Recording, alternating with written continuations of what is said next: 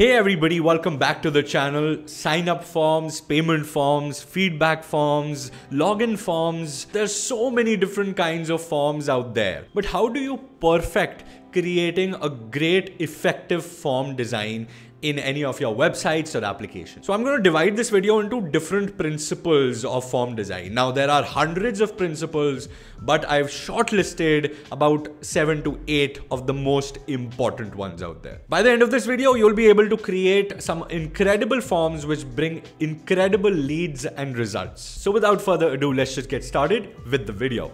Alright, so the first principle is actually a question. Why are we creating this form? So you can always divide this into different aspects of the form. Who are we targeting? So for example, you want to target a returning paying customer. For him, form should be quick and easy because he's a returning customer.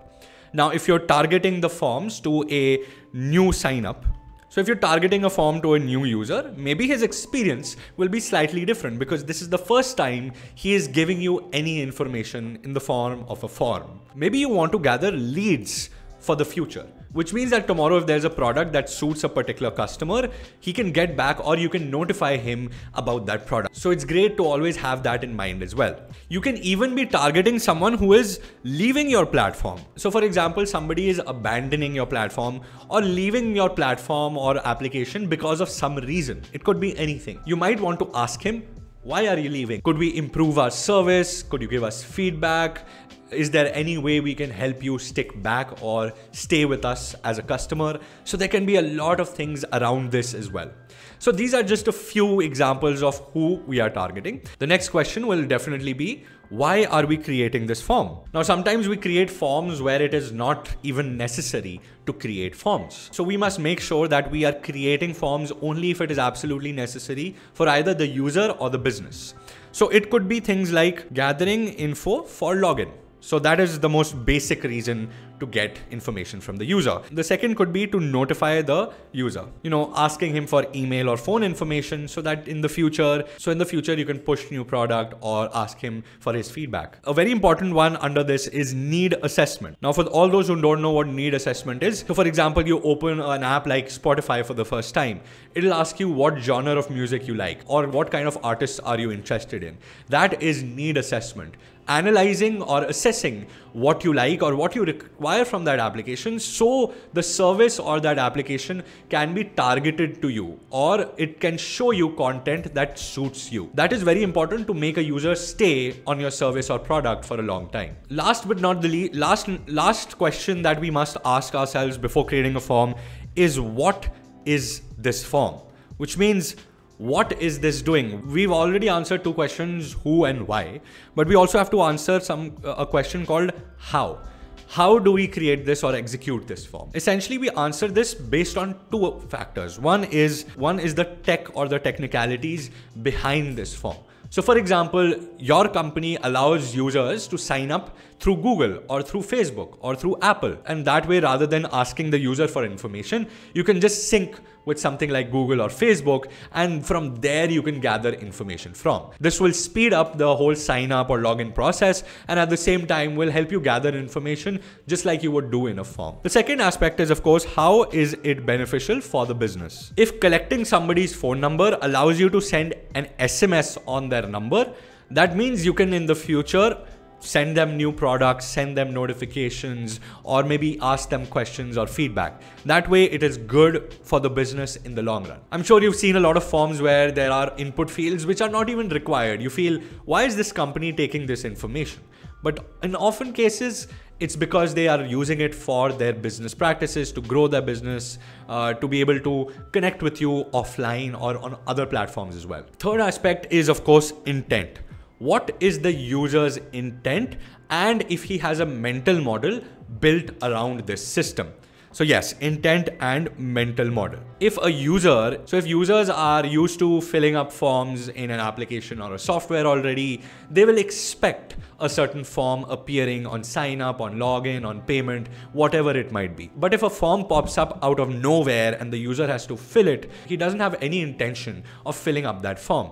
which means there is often times that he will abandon your service or just not go ahead with filling that form up. Now, intent means how much does he really want to get to the next step. If the intention of the user is to buy a product from Amazon, filling up a small login form might not be a big deal for the user because he's already added it to his cart. He is looking forward to get that product soon. He has his debit card or credit card lying around and he wants to quickly buy something. In that area, even if the sign up or login flow is slightly longer, he will go through because he's already selected the product. He already has his payment set up. He already knows his credentials or his details, and he can move forward with the purchase. If the user is high intent, if the user is high motivation and has a solid intent, there is a higher chance of him filling up a form. He can often give up on your product or a service if there is a slightly longer form. So these are 3 questions I feel you should be asking before creating a form. There are a lot of other questions psychologically from a user research point of view, but these are the ones that you should take care when you're just designing an interface for a form. Now comes the fun part, the actual sketching out part and seeing how things go. So the first principle is to make it super simple and straightforward. If something can be fulfilled by just creating an input field, go ahead, do it. If an input field is not enough, maybe you need a drop down, then go ahead, create a drop down. But start from the very basics. If an input field works and there's no need for, say, a drop down, a number value or anything, then an input field is good enough. Don't overthink your input fields for sure. Also, the messaging or the labels or the placeholders must also be super sharp, super simple, and super straightforward.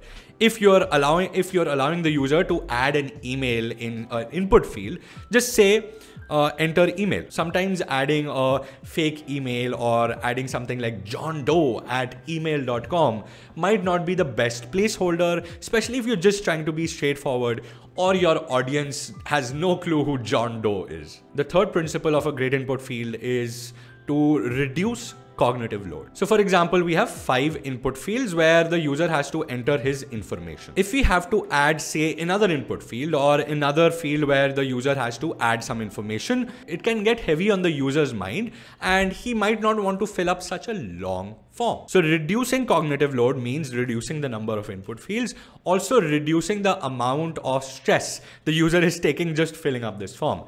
If the information is basic, like enter your email or full name or phone number, that is fine. But if you're asking him to add his postal address, his permanent address or anything else, you might want to divide this form into different steps. So one form could just be the inputs for signing up or logging in.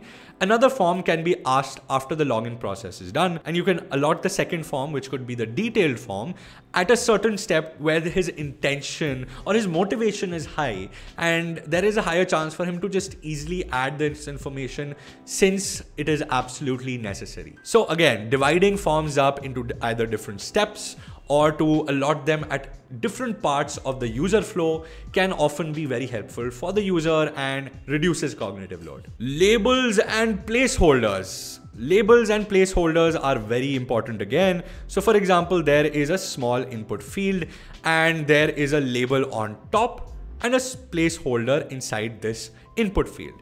Now what happens often is that there are some people who create an input box, and inside that input box, they add a placeholder text, and that is it. There is no label over it. This means that the user has to remember what needs to be put inside this placeholder and work on the basis of that. So in this case, a best solution, if you want to keep it super simple and clean, is a placeholder.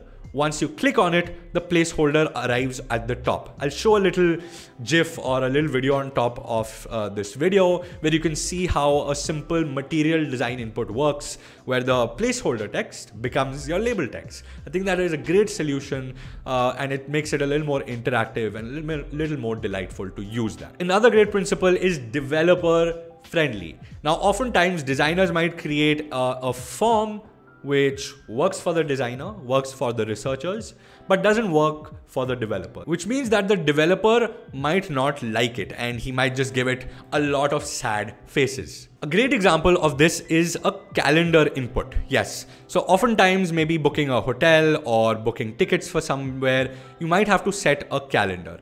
Now, a calendar can come in various shapes and sizes. It could be in the form of little cubes or little rectangles created, and you can select one of those dates. It could come in the form of an actual calendar, which kind of looks like a little table here. Pardon my drawing, by the way. And it can even come in the form of a drop down. So there are so many different methods of creating a good calendar, and all of them work well, to be honest. But on different devices, on different platforms, and even on different kinds of frameworks, it might be different. So for example, on mobile, on iOS, there is this kind of scroll through calendar.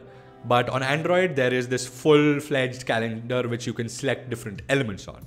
So as a designer, we must design for all these needs, and we must make sure that the inputs are based on what the developer has in mind already. So talking to the developer, understanding how inputs can work and what is the best efficient way for inputs to work is often necessary. Proper feedback and response. Now, you've often seen error states for input fields. They often turn red, or there is some message saying there was an error or you made a mistake somewhere. At the same time, when you have submitted a form, it is always great to get some sort of check mark, some sort of message saying, hey, you have submitted the form successfully, we will get back to you shortly, or you can continue from here. That good feedback or messaging allows the user to be a little more sure of what he is doing, why he is doing that, and if there's something wrong, that there's a clear direct message for it. Now, this not only depends on the designer but also the content team. How do they get the message across? How do they allow the user to know if the form has been submitted successfully? What are the next steps after filling that form, etc., etc. Also, a good user flow is also important. If the form takes you to a success screen and then you have to click something to go somewhere else, that gets a little tedious for the user. It's always best to allow the form to have feedback, but also to take you to your destination where you're expected to be taken to. Another very important aspect in today's time is security and privacy of information. So if you're taking a form where there are different, payment methods you have to choose from, you have to choose a payment method, add your card information, etc.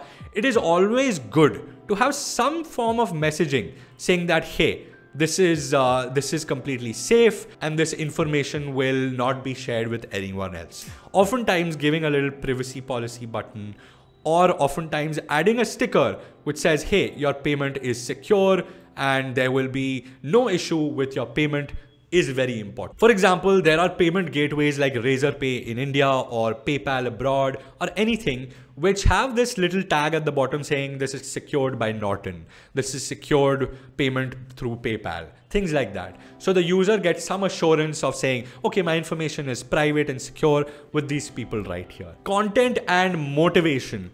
A very important part of forms is to motivate the user to fill out those forms in the first place. So if the user is signing up or logging in, your overall website's experience, your service and your product matters. A good form will allow you to buy the product faster, more efficiently, and motivates you to buy that product. So for example, you have a form which allows you to check out, a checkout form essentially. And at the top of the form, you have a little bubble or a message saying, hey, quick, the sale ends in 10 minutes, or this form is valid for 5 minutes. So in that case, you will ensure that you fill out that form quickly and you don't take any pauses or breaks.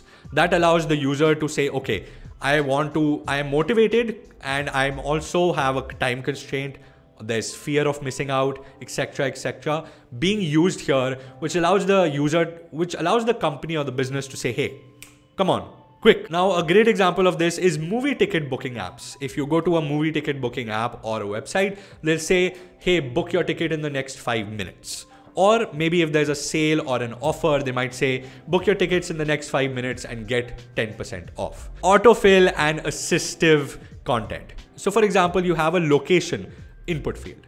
You want to add a location or your permanent address, etc. Rather than having you fill out a permanent address, full address, there can be a little drop down which appears, or a model which appears which shows you, recommends you locations, addresses, while you are typing in that input field. Often having this assistance given to the user will reduce the amount of time he's taking to type and gives you an autofill option as well. Again, reducing the time that takes to fill up a form is very important informed design. Now, last but not the least, this is one of the most basic ones which we were taught in school. If you ever took information technology or computer science in school, this is what you were taught. If there are more than 4 or 5 options, you might want to go with a drop down. But if there are 2 or 3 options and you have to select only one, you might want to go with circular or rounded input fields where you select only one. If you have multiple selections, then you have to go with a checkbox, which looks like a checkbox, not like rounded or anything. In case you have date, you might want to add a little date picker to your website, which pops up and you can easily select the date out of that. If you have seats that you have to book in a movie hall or on a plane, you might want to create a little cute model which has all the seats being drawn, and you select one of those. Oftentimes, if you want to get feedback, you might want to paste things like thumbs up or things like thumbs down in case you are asking the user for feedback. If you go shop at, say, a Shopper Stop, JCPenney's, or any one of those big giants, you will be asked how your service was, and you can say smile, sad face, etc. Now, I hope you like this video. I used FigJam for this little video here. I hope you guys try it out too, because I absolutely love using FigJam. I post such videos every Monday and Thursday. Same time, same place. So I'd appreciate a subscribe, and hitting that bell icon will make sure that you don't miss out on any one of my content. I'll see you every week, same time, same place. Till next time, take care. God bless.